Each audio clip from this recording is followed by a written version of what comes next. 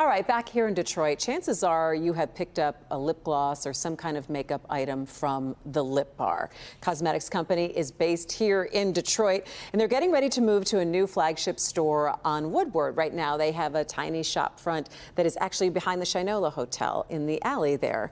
The founder, Melissa Butler, gained a national profile when she went on Shark Tank, and she was turned down. No one supported her idea for a beauty company. Well, she really showed them and turned it into a multi-million-dollar company. You can find her products in Target and in Walmart. I sat down and I talked with Melissa for my streaming series, Conversation With, about the second stage of entrepreneurship.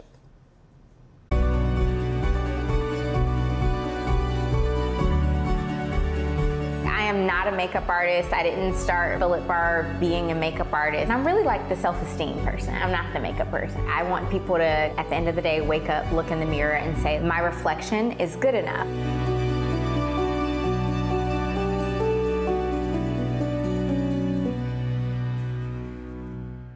When we think about entrepreneurs and growing business and you made it, it's not over.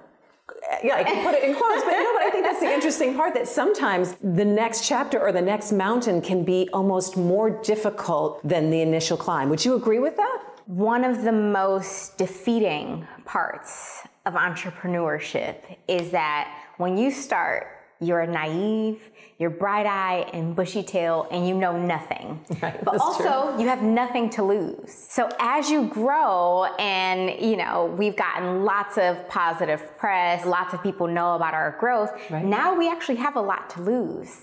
Now it's like, I have to be careful. And when you are careful, oftentimes you are a little less creative. So it sounds like being an early entrepreneur is like being in your 20s, and now you're in your 40s. Now you are saying, well, I've got a house and kids, and I have to make sure that my decisions are deliberate in a different way. Is that leaning into fear? Absolutely, it's leaning into fear. Fear of losing it. Fear of not stacking up in the way that everyone who's been rooting for you, am I going to disappoint my customers? Am I going to disappoint the people who have been rooting for me? You have a lot of people who are watching you, and you have, as you talked about, other entrepreneurs looking up to you saying, oh my gosh, Melissa's got all the answers. She did it. She made it. I want to do the same thing that she did. Is that ever heavy for you to be, the gold star, the example? No, it's not heavy for me because I know that I've given myself permission to get things wrong. I know that things are not always. Wait, that's hard because not a lot of people want to do that, especially reaching a certain position of power and of growth and saying, oh my gosh, by admitting that it's okay to get things wrong, mm-hmm. How do we find that mentality? I think you fail enough to say, life goes on. So after you fall, you have two choices. You're either going to get back up or you're going to lay there and cry about it. Should we say yes all the time? No, absolutely not.